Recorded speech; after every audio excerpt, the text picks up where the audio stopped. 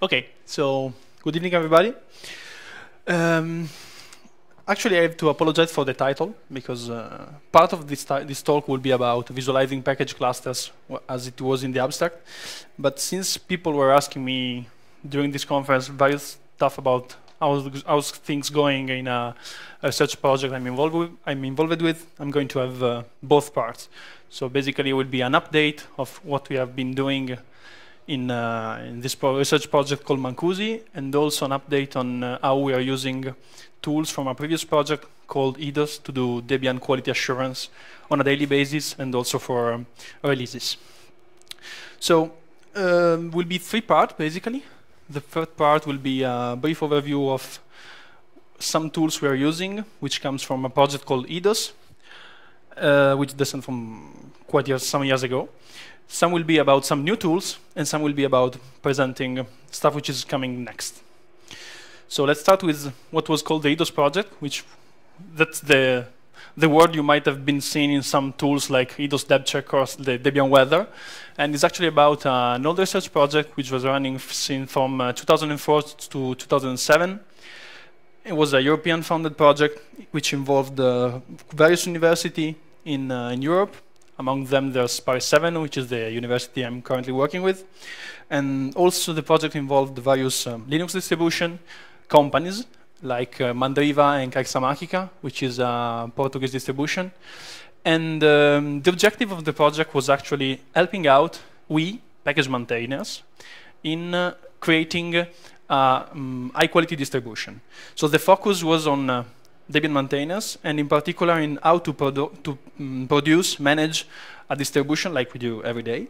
And in particular, looking at the formal part of packages, so mainly inter-package dependencies, and how a formal study of these kind of things can help out in doing Q&A, quality assurance work.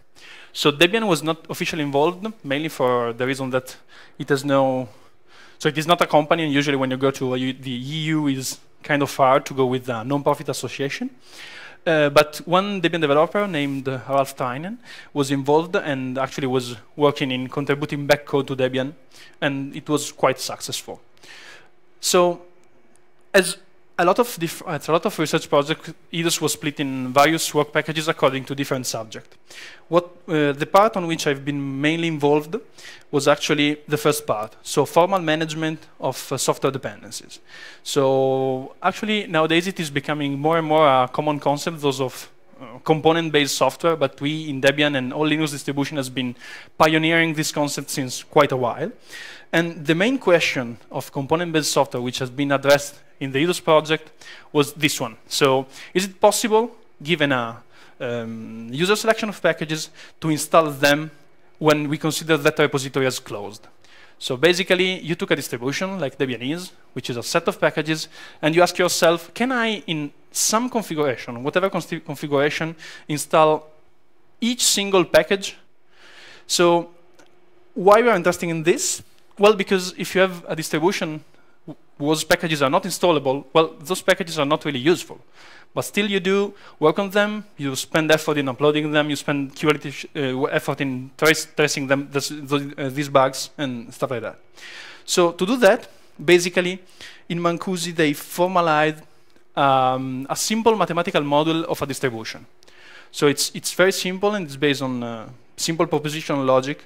And the key point of the formalization are dependencies. So we all know this is a snippet of a control file, basically. So you have a package, you have its dependency line, sometimes written by us, sometimes written automatically by some tools we use. But still, in the end, what the user receives is a package with a specific line of dependencies like that one. So the idea to formalize this kind of relationship between packages is to interpret these kind of lines as formula. Logic formula, where you have the usual stuff from simple logic, so conjunction, disjunction, basically. However, you cannot do that really in a naive manner, because when we say a name of a package in a dependency line, we are not really saying a specific version of a package. We are saying whatever version we have in the archive of that package. So if we just say libc6, it can be whatever version of libc6 it's available, which usually and hopefully is just one. But it can be more than one. And actually, we also have virtual packages. So we have some packages in the archive which depend on things like mail transport agent, but actually that's not a single package. It's a disjunction of packages. So basically, there's a simple mapping between dependencies and packages, but you have this kind of expansion where you use where you expand a single package name to disjunction of various packages. So given that, how do you model a repository? Well, a repository becomes a set of packages, okay? To each package in that repository is associated to a formula, to a logic formula, like the one I've shown you before. And in addition to that, globally, you define a set of conflicts. So identify, in a given repository, all pairs of packages which are not co-installable. Okay, because we are used to declare conflicts in only one way. So a package declares a conflict towards another package, but the conflict is actually bidirectional. So even we only say in one direction that a package A conflicts with a package B, that's actually true also in the other sense.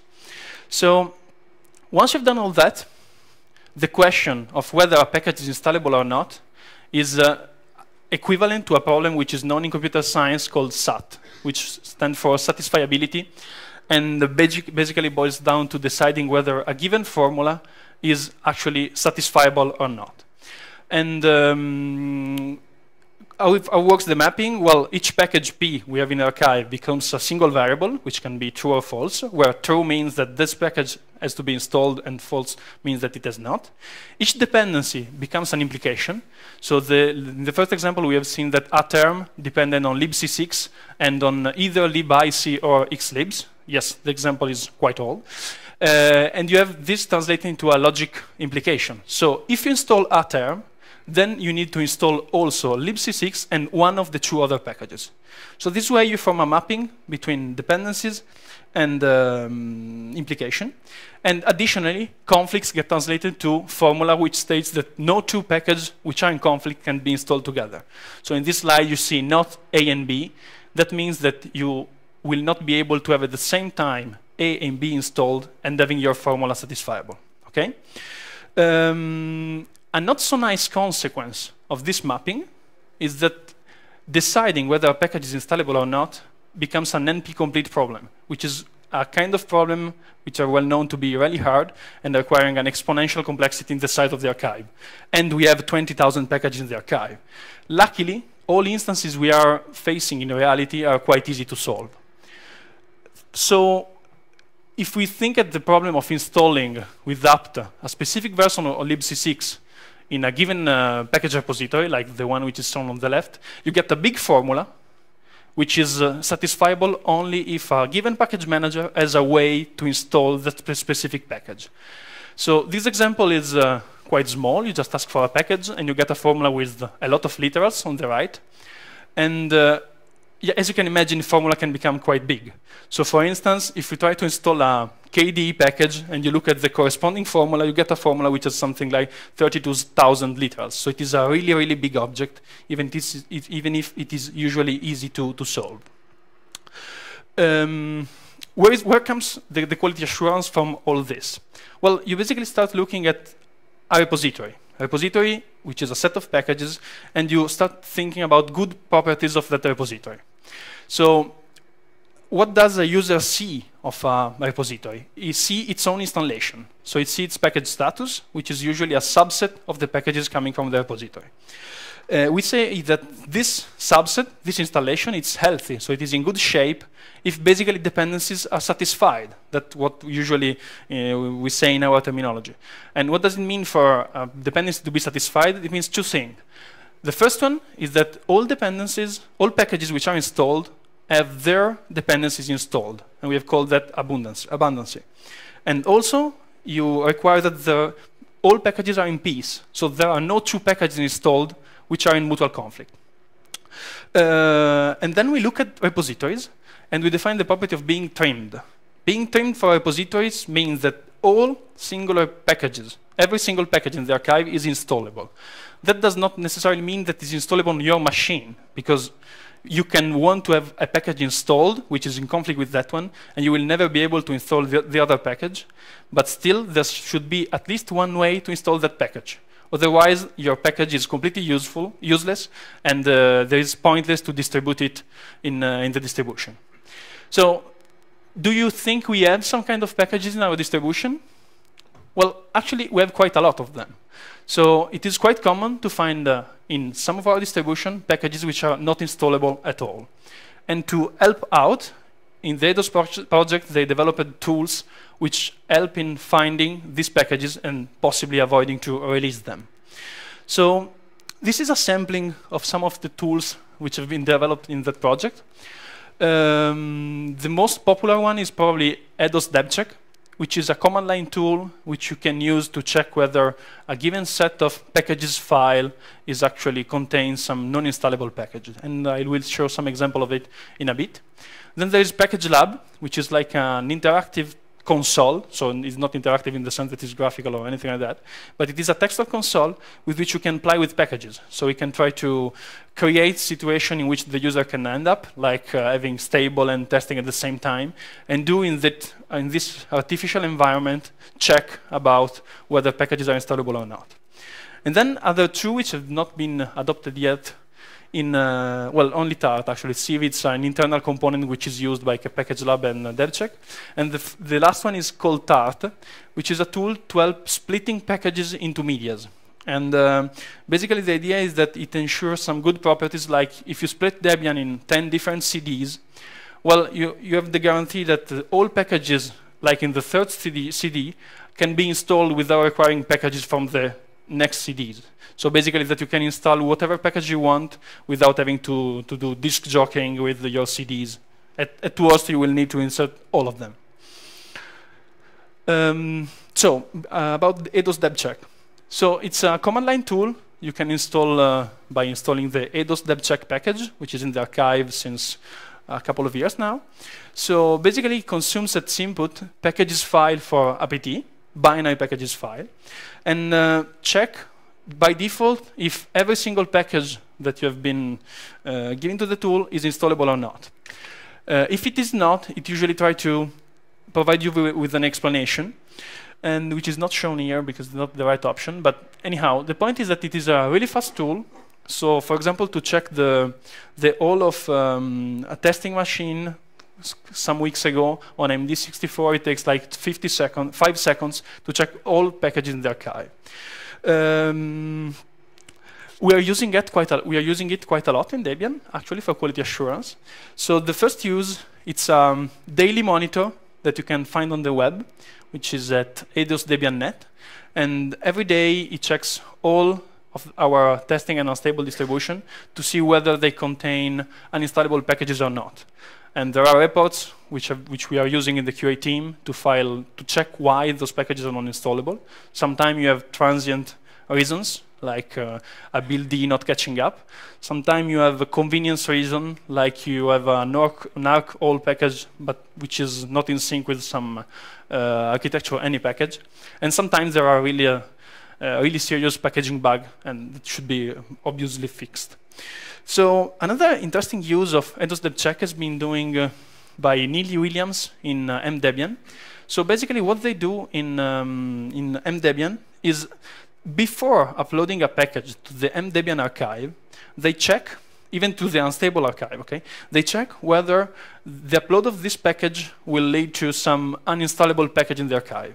And if it does, they refrain to upload and try to understand first what they need to fix before going ahead with the upload. So that's kind of interesting, but is not directly applicable to Debian itself, because from the moment where we upload packages to the archive, it is not immediate that the package show up in the archive. The obvious example are build Ds. So you upload for an architecture, but before it gets rebuilt on other architectures, it can take a while. So the check you do in that moment is not necessarily significant. And another reason is additional checks like the new queue. So I can do the check right now on my laptop whether a new package is going to break something, but then the package takes 2 weeks to enter the archive, and so my test has been actually pointless. So what you're trying to think is whether it would be interesting or not to add some advisory hook to dput to check whether only as a warning, you know. So you try uploading a package, you see that it's going to screw up something. So either it is expected or you need to look into it. Another application is EDOS build debcheck, which basically do the same game as build at debcheck, but on the build dependencies. So you basically also provide a source package file, and you check whether all build dependencies of packages in the archive are actually satisfiable. If they are not, it means that there is a package which is not rebuildable in the archive and is something to be fixed as well. An interesting hack has been done this morning, actually, by Nomeata, which I think the... What? All right, an interesting usage of this tool has been implemented by Nomeata this morning. So basically the idea is to make one build, use this kind of tool to check before trying to build a package whether its build dependencies are satisfiable or not. If they are not, it is actually pointless to try the build, and you can automatically set the package in dep wait. Finally, another interesting use of this kind of technologies has been in detecting conflicts. So basically, we want to avoid this kind of message which we see quite often in Unstable, which is package blah is trying to overwrite package file blah, which belongs to another package. And so what we do to detect this is basically trying to see whether two packages which can be co-installed actually share a file or not. So we scan the contents file, and we check whether there is a way to install two packages which actually share a file. Sometimes there are false positives, like if the maintainer script uses dpkg divert or stuff like that, but we check them manually before actually verifying that. And we filed quite a lot of bugs about that. We do that on a routine basis and help squashing some bugs in Debian. And of course, you might have seen the Debian weather, which actually shows the forecast of how many packages are not installable in a given architecture. And this is actually just for fun. It's basically shown the amount of uninstallable package in a given architecture and show them in a form of weather. So really bad weather means that a lot of packages are not installable on a given architecture. For example, alpha is quite rainy. So Package Lab is another tool, which is a console-based tool where you can do play with packages, and you can, for instance, load current package list, past package list, and play with them. You can do package installability check on in style of debcheck on the installation you are building, and you have some kind of functional query language to check what is going on. So actually, there's nothing more than debcheck, but you have an interactive environment where you can create your own distribution. So I'm sorry for the small font, but on the left there is basically an interactive session where you basically check Unstable with itself. So you check whether all packages in a given distribution are installable. Same thing as EDOS debcheck. But you can do the same like 2 months ago if you have been injecting all historic information into the tool, which can keep a database of the evolution of a given suite. And you can do also co-installability tests. So for instance, you can check whether PHP 4 and PHP 5 are co-installable in a given suite and stuff like this. So this was the work which have been done in the EDOS project, actually before I joined that. And it is a work for us, distribution side, okay? So tools to help out in doing quality assurance verification. From that, it starts another project which involved more or less the same people, but actually took on board some other Linux distribution, which is called the Mancusi project. And basically, the Mancusi project is shifting the attention from the side of who make distribution to the side of the users. And in particular, the user we are concerned with a system administrator. So what we do basically is try to address a couple of problems that can show up when you do upgrades in a general sense. So when you use your package manager to change something on your machine. And as before, Debian is not officially involved for the same kind of bureaucratic problem. But now we are 2DDs working on this project, and we also this time try to contribute code back to Debian. So it is me and Alf Tyne. And the focus of the project is what we call the upgrade problem. So problem is used in a generic sense, actually. So a problem is what the kind of issue that a package manager need to solve when you ask it to solve some dependency, to install a package, to remove a package, or anything else you can ask your package manager. So of this particular scenario, ManQC is trying to work on two different parts. The first part is rollback support. So basically, we are trying to provide technology which will help in going back to the state where your machine was before you attempted an upgrade. So actually, this has been doing from two levels, a technological level, so you're trying to integrate in package managers technologies like snapshotting techniques or this kind of stuff, or on a more formal level, like trying to develop a saner language for maintainer script than a shell script. So where you have instructions that have a semantic that allow you to go back to what happened, to what was the state before. But the part I'm mostly involved with is, again, dependency solving. So we're trying to improve the current state of dependency solving in package managers. So for instance, I'm not sure all of us is aware that apt-get, the package manager we all use, is not always able to solve dependencies even if there is a solution. So there are a lot of cases in which you have some way to install a package, but apt-get is not able to find that solution and propose it to you. Okay, so we are trying to solve this kind of expressivity problem. While doing that, we actually started studying an interesting object, which is the dependency graph of Debian. So imagine putting on a graph all binary packages of Debian. So if you take unstable, it is about 25,000 packages, and start drawing lines between packages each time one package as a dependency on another package. Okay, the graph you obtain that way is quite huge. So it has about 20,000 nodes and about 400,000 edges. So it's something it's really hard to grasp, to print, to manipulate with whatever tool we tried. For the fans of data, this is the actual growing of this kind of graph during the years. So on the X, we have the release of Debian starting from 0.93, and then we go on. And basically, the growth of this graph has been exponential since a couple of releases ago, and now is stabilizing, luckily for us, because we were not able to have exponential manpower to work on our distribution.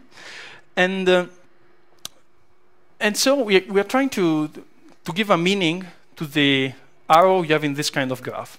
So basically, we are asking ourselves if the dependency between two packages is meaningful in the sense that what will happen when I will change a package in the archive.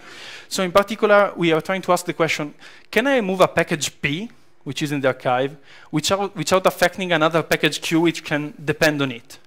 And this kind of answer, you cannot really answer on the basis only of direct dependencies, because a package can be depending on another package, but the dependency can be meaningless in the sense that you have an alternative dependency on something else, and your users are always using that as a dependency. Okay? Or you can have virtual packages. So a package can depend on MTA, but that does not tell you much about whether the package is useful or can have a problem with respect to sendmail, which is just one of the provider of that virtual package. So we introduced another notion which is called a strong dependency. So we declare that a package P strongly depends on a package Q if there is no way, okay, to install P without installing Q. So these two packages are really intimately related. You cannot touch one without affecting the other. What are the relationship between this kind of notion and the other notion of dependency? So the notion of dependency we use and we declare in our control file. Well, sometimes they are related, sometimes they are not. Consider, for example, the first example. So here we have a package P which depends on Q and R. So the fact that I haven't written anything like there means that this is a AND dependency. And here we have a package A which depends on either B or C. Okay, so these strong dependencies which are entailed by this kind of relationship are nothing here, because looking only at this, you have no guarantee that Q is installed whenever P is installed, or that R is installed whenever P is installed. No, sorry, this case. So here you have an alternative dependency, so you really don't know if A is installable if anytime you install A, you have B, or if anytime you install A, you have C. On the contrary, here you have n dependencies, and so you have the guarantee that Q and R are always installed when P is. Okay? So the idea is that touching Q, like releasing a new version or upgrading E on your machine, will for sure have an impact on P. Okay? Because it is always installed when P is. So these are the simple cases, but the other cases get more complicated. For example, consider a case in which you have an alternative dependency, which gives you no information on whether Q and R are installed. But for some reason, you also have a conflict between R and P. Okay, and note that this conflict can come from far, far away. Can come from the fact that R depends on a lot of packages, and in the end, you have a package which is in conflict with P. So in this kind of scenario, each time you install P, Q is also forcibly installed. Okay? So there is some correlation between the two. Don't be scared. I'm just showing here that each time you have a package that have a lot of reverse dependencies, in the usual sense we have, that package has also a lot of reverse strong dependencies. So he has a lot of packages depending on him. But there are exceptions. Okay? So why are these interesting? Well, we try to define a notion of how delicate is a package in a given distribution. Okay? And we define that notion as the number of reverse strong dependencies on the package. So the number of packages which are forcibly installed when you install this kind of package. And on top of this, we define a notion of sensitivity. So the question is, what do you think is the most dangerous package in Lenny? So the package that will affect for sure most packages if you touch it. libc? Well, not really. There are quite a lot of other packages which will for sure have an impact on on an upgrade, and libc is only in the 13th position. So the first package, the number which will affect, according to the definition, of course, the most number of packages in the archive is a package called zcc43-base, which is a package I discovered doing this kind of stuff. I didn't even know it exists. And for some reason, you cannot never install libc6 without installing that kind of package. Okay? So we are not sure yet this notion is sensible for defining how delicate is a package, but it still has some interesting properties. Okay? But still, this list does not give you any information about how these packages are related. There are some packages in this list which are related. For example, I can tell you that GCC43 is up there because it is a dependency, a strong dependency of libc6, but there are packages which are totally unrelated. For instance, dpkg or Perl-base are not necessarily related. Okay? So we try to check whether we can have a visual representation of the relationship between packages which are really delicate for our archive. And we came up to a notion of dominance. So we have a notion of when one package dominates another package. And the idea of this dominance is that a package P dominates Q if the importance of Q is due to the dependencies on P. So consider the example that I gave you before, libc6 and GCC. So basically, why GCC is important? It has really a few packages real depending on it.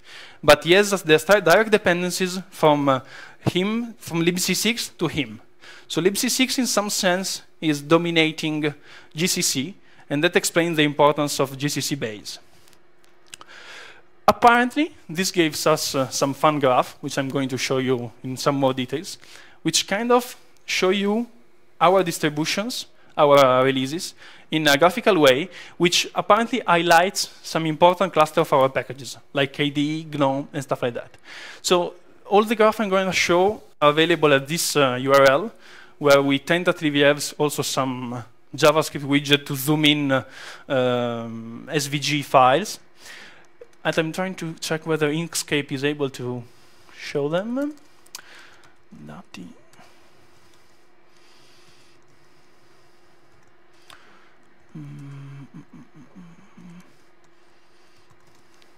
So sorry.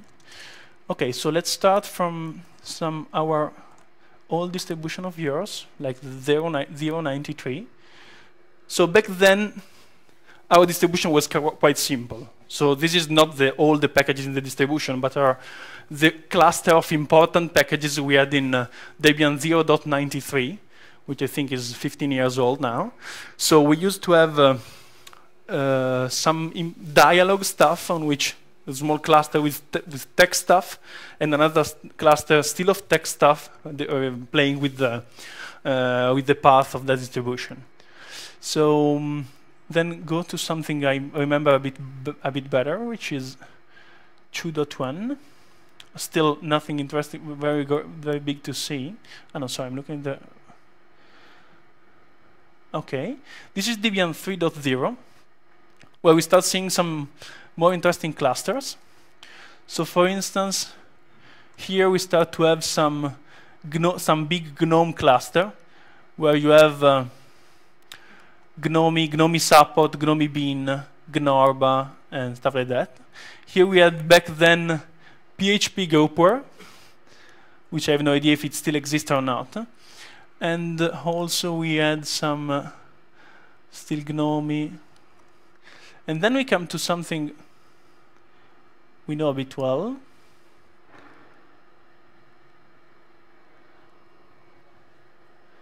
Loading. So this is a visual representation of Debian 4.0. And we start seeing some relevant cluster of packages. Oh, come on. SVG is a bit painful.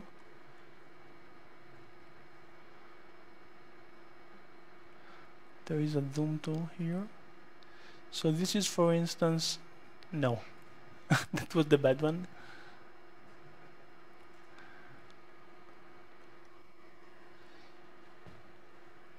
Tutu. Okay, he did that. Don't you have a... Okay, I just zoom by hand.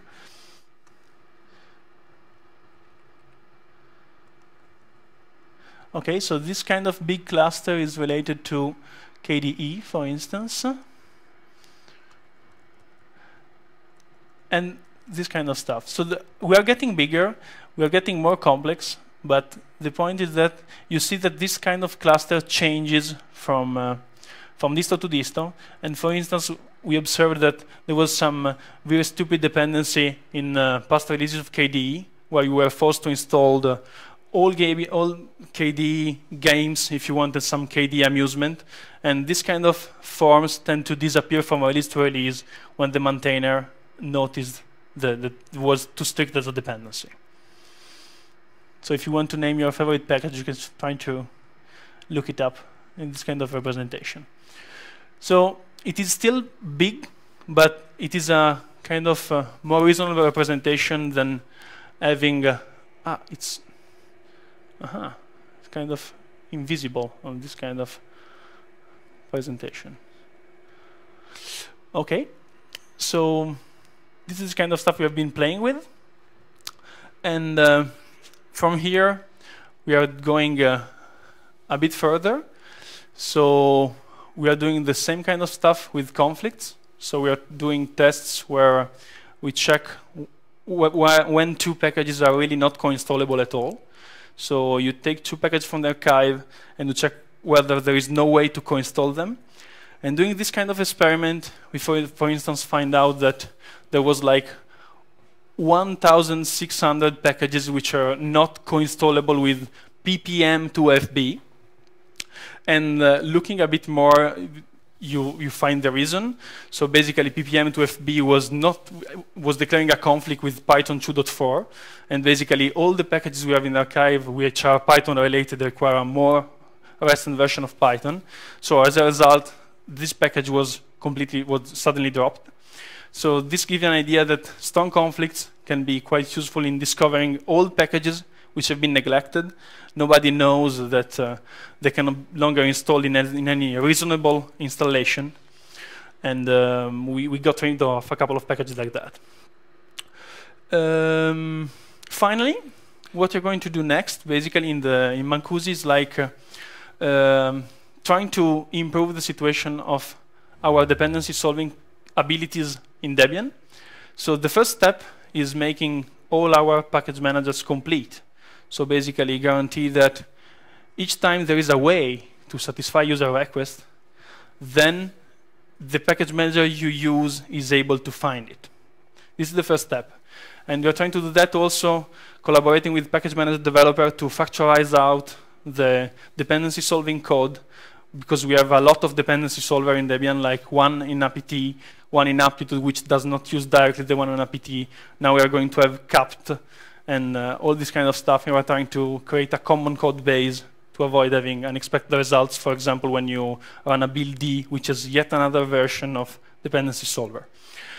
Another thing on which we are working is providing a way for users to specify really precise optimization criteria when they want to install something. So for instance, we want users to be able to minimize the download size of packages when there is when there are different possibilities to satisfy user requests. Or the same thing with user disk space. So you will have your package manager, which is always able to choose solutions that minimize the installation size, which is quite interesting, for instance, in embedded scenarios. Or even stuff like, okay, I don't want to install at all any package maintained by this guy because I don't trust him. Okay? So we're working on this kind of preferences languages. And of course, we want dependency solving to be as fast as possible. I believe you all stumble upon aptitude starting to loop, trying to find solution, and not being able to do so. And to do that, we are planning to organize a solver competition in which basically user will be able to submit their dependency solving problems, like in the style of popcorn. So basically, you can configure our package manager to dump the problem he tried to solve when you provide a request, and we are going to collect them to organize a competition on that. And to that end, we have already developed a format to exchange upgrade problems, description of upgrade problems, which is distribution independent and works both on in the Red Hat world and the Debian world. And it has currently been implemented in capt. So with capt, you can already dump your kind of dependency scenario. Capt is basically an attempt to implement the apt stack being compatible with all options of apt. So it should become a drop-in replacement for apt with a hopefully cleaner code base. And that's it. If you have any question.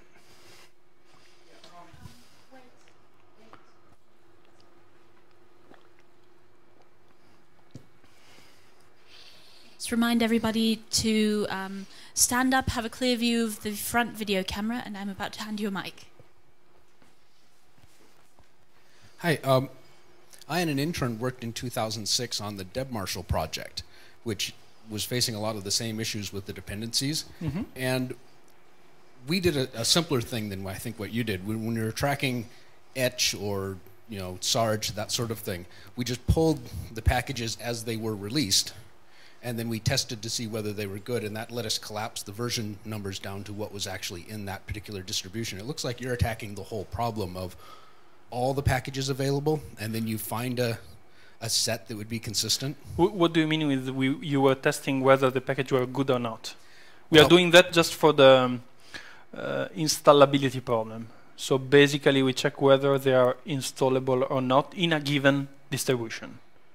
Mm-hmm. Well, see, what we were looking at was, you know how on some days, unstable is a perfectly good distribution and you can install it and everything works great. And then there's really bad days where you just don't want to install or upgrade. We were having our mirror process would immediately process the new incoming release and go, I can't resolve some of the things in this. So while we'd still pull it and still have it, we wouldn't move a symlink on our file system up to that yet, and none of our systems would upgrade to it until the next day when whatever package problem there was would be resolved. Okay. So basically it looks like your target is different than ours, because we basically well, not we, in the EDOS project, which predates my involvement, they were trying to look at the final product, so stable releases. So from that point of view, it is pointless to look at daily what happens, because users are not supposed to use unstable. Okay, so the idea is to look at the final product you want to release and check whether it is good or not, and it is not having the power to fix it, because with this kind of tool you pinpoint a bad package and you put your hands and look at what's wrong with it. So you are intending this for targeting unstable or for targeting stable releases? Well, you can use it on whatever you want, but the point is not necessarily preventing bad things to happen, but rather finding them. So you can integrate it in your package manager, and you can inform you that something bad is going on today in this distribution, and you can prevent it. But this kind of integration was not necessarily the focus. Okay.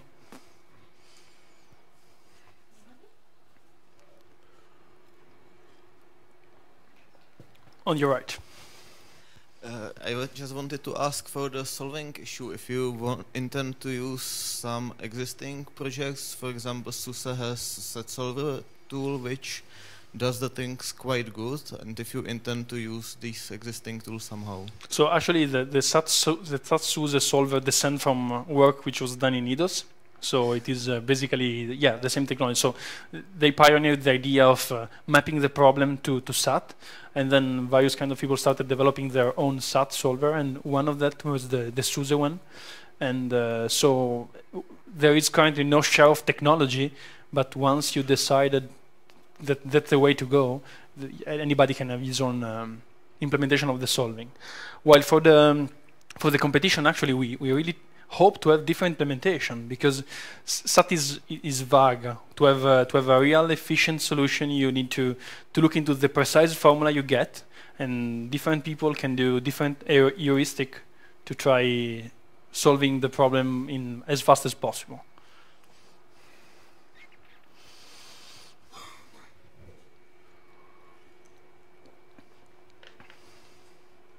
Okay, thanks.